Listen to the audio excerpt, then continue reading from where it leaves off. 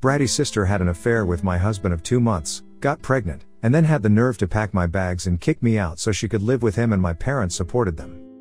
Just 3 months ago, I, F28, was married to the love of my life, Wes, M32, after being with him for 4 years. And today, I'm in the process of divorcing him, and my life and family have completely fallen apart.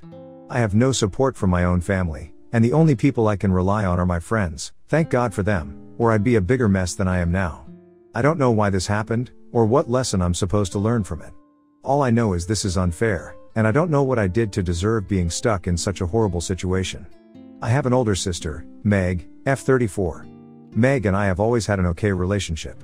There's a big age gap between us, so we never really had the chance to form that sisterly bond. I wasn't even a teenager when she left for college out of state. I wouldn't say we hated each other, well, now we do, but as kids, I don't think we hated each other. At least I didn't hate her, but we also weren't the typical close best friend-sister duo. There's no Elsa and Anna going on here. Our parents, too, never forced us to develop a bond. We did things as a family, but both she and I were allowed to be our own people, which was a good thing. Years later, when I went to college, things improved a little between us. I think since we were both adults, we could relate to each other better. I didn't go to the same university as her, and we weren't in the same state, but we still talked more than before, which is why this coming from her was the biggest shock of my life. When I was 24, I met Wes. He was an alumnus of my college and had come for a party. That's where we met, hit it off, and started dating soon after. By year 2 of our relationship, I had introduced him to my family. He popped the question a year ago, and we got married 3 months ago. I had the perfect life, I'm not going to lie. I had a fiancé who loved me, a good job in a field I chose for myself, and Wes was doing well, too. Everything was going great until 3 months ago. Meg, on the other hand, had a more difficult personal life. She got married when she was 25 to a man none of us liked. It was obvious he wasn't good for her, but no matter what we said, she wouldn't budge from her decision. So we let her be because that's all we could do. It wasn't a happy marriage by any means. He forced, or rather manipulated her into leaving her job, which she did, making her financially dependent on him. My parents and I asked her many times if she was okay with it and told her we'd support her if she wanted to leave, but she always said no and asked us not to meddle. The breaking point for us, or rather me, came when she claimed I was hellbent on destroying her marriage because I had no one of my own. This was 5 years ago, before I met Wes. I knew then there was no point in arguing with her or trying to make her see sense. She was behaving like a woman who was blind in love by choice, and any help offered was seen as an affront. That was the last time I spoke to her about her a-hole of a husband, and we had very limited contact for close to 2 years after that. When I was 25 and she was 31, she finally got divorced. I never asked her the reason because I didn't want to meddle, not even a little. She tried to talk to me about it, but I always shut her down. Call me cruel or whatever, but I didn't have the energy or willingness to participate in it again. For years, I'd tried looking out for her, but in the end, I was blamed and shamed for it, and there was just no way I was engaging again. It pissed her off a lot, because I assumed she wanted support at that time, but I was out. This isn't to say I was downright cruel or mean to her. We patched up, sort of, and spent time together talking, hanging out. She'd moved to my state, and she even ranted about her issues to me, but I never gave any input. She was welcome to grieve and complain, but I wasn't going to open my mouth when it came to her ex-husband. She knew this, and it pissed her off, so much so that she sometimes tried to rile me up and get a reaction, but I knew better than to fall for it. Wes, for his part, could never understand the dynamic between me and my sister. He used to defend her and say that her judgment was clouded because of her husband, and that I shouldn't hold that against her. According to him, it's natural for people to behave this way when they're in love or when they've made a decision for themselves and it turns out to be wrong. No one likes to admit they screwed up, especially when others told them not to do something. I agree with him on this. No one likes being told, "I told you so." But downright accusing someone of being a homewrecker is vile and disgusting, and I wasn't going to put up with it. And it's hilarious how she accused me of being a homewrecker when she's the one who had an affair with my husband. Anyway, so Wes and Meg had an okay relationship, in the sense that it was as okay as I allowed. I didn't engage with her much, so Wes's contact with her was limited as well. We met when we had time, and he always had a more sympathetic take towards her than I did. All through my relationship with him, I never suspected they were involved. Their interaction was limited, and I never imagined I would have to worry about something like this because Wes wasn't the kind of man to cheat. We got married 3 months ago, and everything was great. We had a great ceremony, Our families were happy, and everyone attended. It was wonderful, but we postponed the honeymoon because we wanted to go on the Disneyland cruise. We knew we wouldn't get leave for 2 big vacations.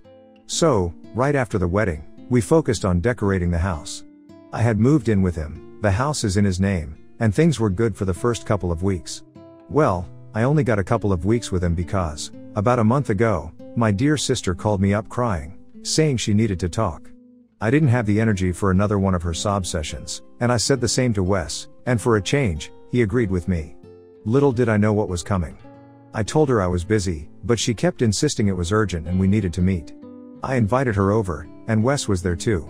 She looked uncomfortable, and Wes, in hindsight, seemed like he wanted to be anywhere but in that room.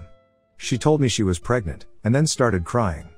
Before I could ask anything, she said Wes was the father. It took me a minute to process what she was saying. I looked at her and Wes, who, to his credit, looked as shocked as I was, and I started laughing. I thought it was some elaborate prank. But Wes wasn't laughing, and Meg was still crying. I turned to Wes, asking what was going on, and he muttered, "You can't be pregnant."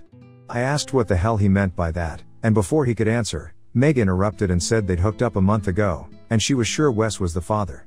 I swear I couldn't think straight for a minute.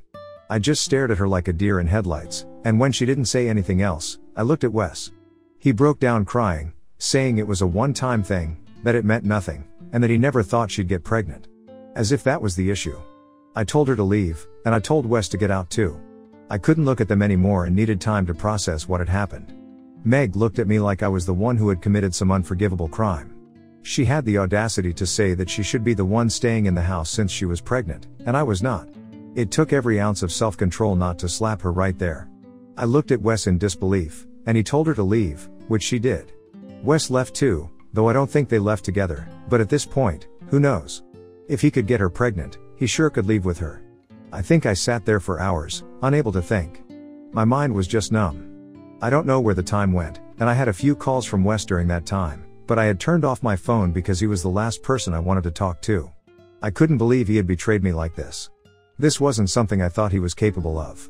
I couldn't even process the betrayal from Meg's end because I was still in shock over what my own husband had done.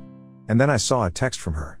It essentially said that while she was sorry for what happened, it couldn't be changed. She was pregnant, she knew she was going to keep the baby, and it was in the best interest of the entire family for me to move out so she could move in with Wes, allowing him to take care of her and bond with the baby when it was born. I was appalled at her audacity.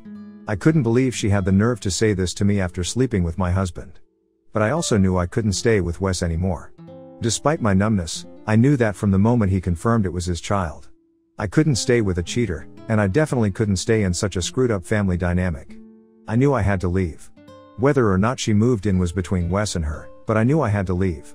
I decided to call my mom and dad to tell them what had happened, but before I got the chance, my mom called me first. She told me Meg had spoken to her, and while it wasn't an ideal situation, I had to understand that this was Meg's last chance to be a mother. I asked Mom if she was serious and if she understood the gravity of what Meg had done. Mom was quiet for a moment and said I was always welcome to come back home to her and Dad, but Meg was 34, and she deserved to have a family after what happened with her ex-husband. I told Mom there were hundreds of other men Meg could have had a family with, and she couldn't be defending her sleeping with my husband. Mom said she understood I was hurt, but I had to look at the bigger picture. She said maybe it was God's will because Meg got pregnant so easily, and if it was, I had to make way for his plan rather than focus on my own life. I cried for the first time after hearing this from Mom. I couldn't believe she was supporting Meg over me when I was clearly the one who had been wronged. I disconnected the call. I knew there was nothing left for me. In the snap of a finger, my entire family had been taken from me. My husband, my sister, and my parents.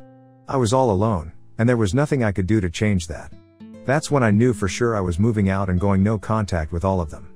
They could all eat crap. This was just too much for me to handle. It's still too much. It's only been about 2 months since I found out, and I hadn't thought they'd drag me into more drama, but here we are. I can't escape them, unfortunately.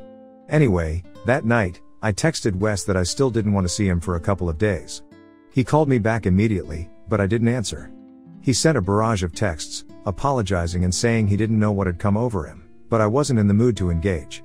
I called my friend Sarah and briefly told her what was up and that I needed a place to stay until I could figure something out. She told me I could stay as long as I needed. She came over with some wine and pasta, and we ate while I cried and cried like I hadn't cried in years. She stayed with me for 2 whole days, thank God for good friends, and helped me pack my stuff. It was so much easier to deal with things having her around. There were moments when I went completely numb and couldn't get up, and she took charge and got things sorted. Once my stuff was packed and loaded in the car, I called Wes and told him he could come home now. It took him 20 minutes to arrive, and when he did, he couldn't look me in the eye. He said he was sorry and that he was glad I was giving him a chance to talk, and even though he had no justification, he still hoped I'd forgive him. I didn't say anything, just handed him the house keys and got in the car. By the time he realized what had happened, I was already gone with Sarah. I haven't had any contact with him since. He has sent texts, but I haven't responded. I filed for divorce immediately, and while he initially tried to fight it, he eventually stopped. I stayed with Sarah for about 3 weeks before finding a place of my own.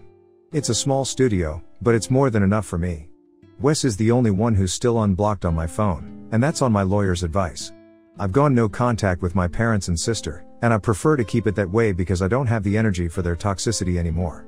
I thought they would get the hint and stay out of my life, but I guess that's not how it's supposed to be because now, I see Meg on my doorstep. I don't know how she got my address or what she wanted, but there she was, saying she needed to talk. I closed the door in her face because I didn't want to see her, let alone talk to her. But she didn't leave. She kept banging on my door, and I told her to go away, or I'd call the cops, but she didn't leave. She did stop knocking, but she didn't leave. I found that out the hard way. After about 20 minutes of silence, I assumed she was gone and decided to go out. I got into my car, but what I couldn't see was that she had followed me in her car. I stopped on the way to grab coffee, and she stopped me there. She said I had to talk to her, that I owed it to her. I yanked my arm away and told her I didn't owe her anything, and she could get lost for all I cared. She said she understood I hated her at the moment, but as the auntie to her baby, I had a duty and had already failed to discharge it. I had no idea what she was talking about, and I told her in no uncertain terms that I wasn't her kid's aunt. I'm no aunt to a child from my ex-husband, and I needed to be kept out of this mess. She said if I had warned her about Wes, she wouldn't be in this position, and I wouldn't have had to end my marriage.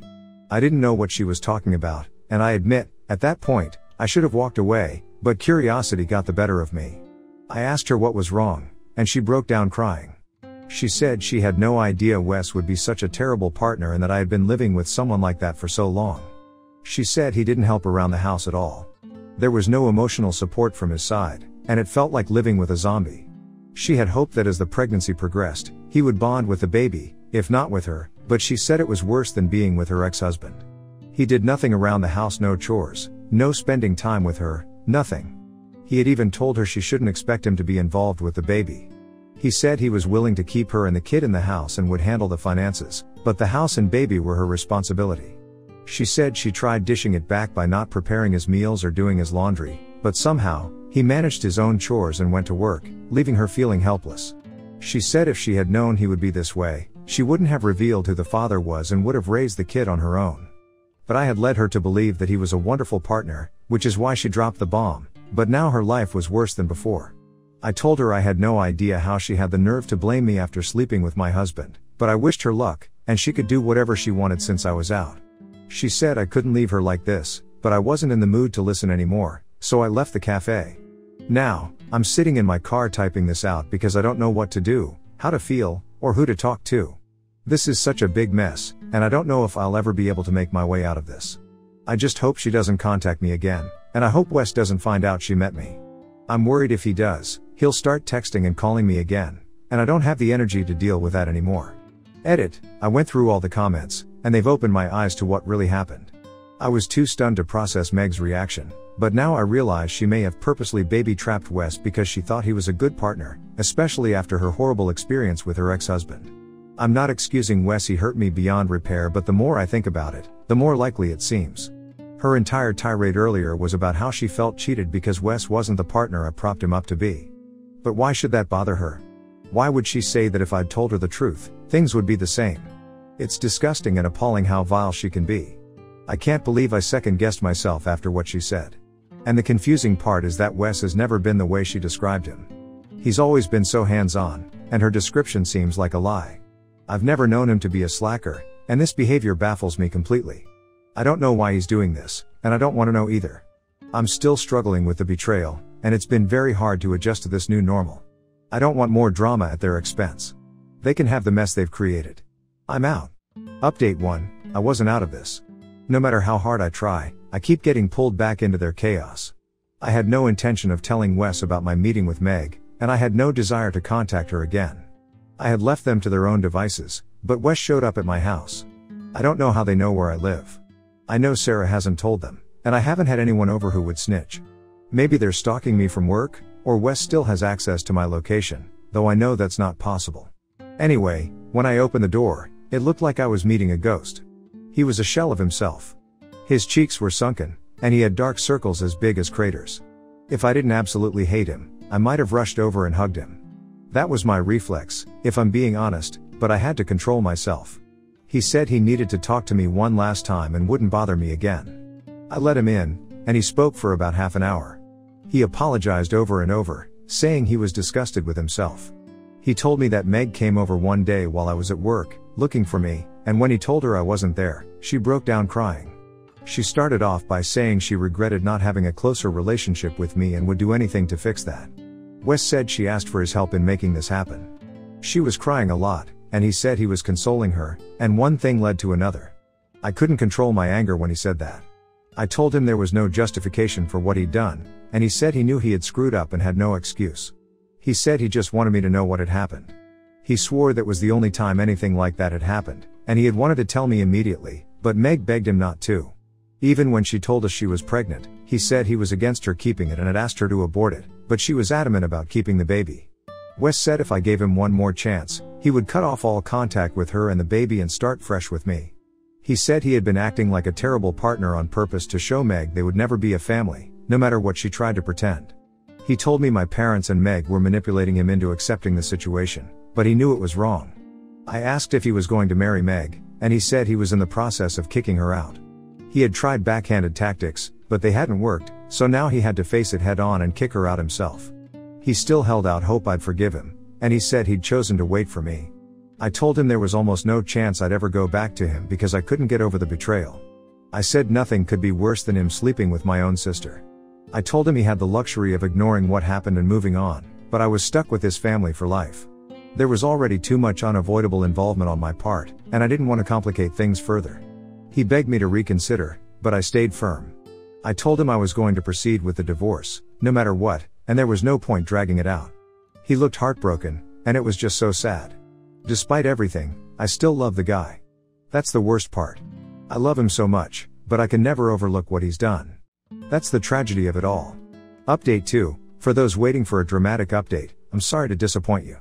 I've gone completely low contact with Wes, and the divorce will be finalized in a couple of weeks. He's kicked Meg out, and she somehow found a way to blame me for it, but honestly, at this point, I don't even care. My parents tried getting in touch with me to argue Meg's case to Wes. I don't know what kind of stuff they're on to even suggest something like that, but I didn't respond.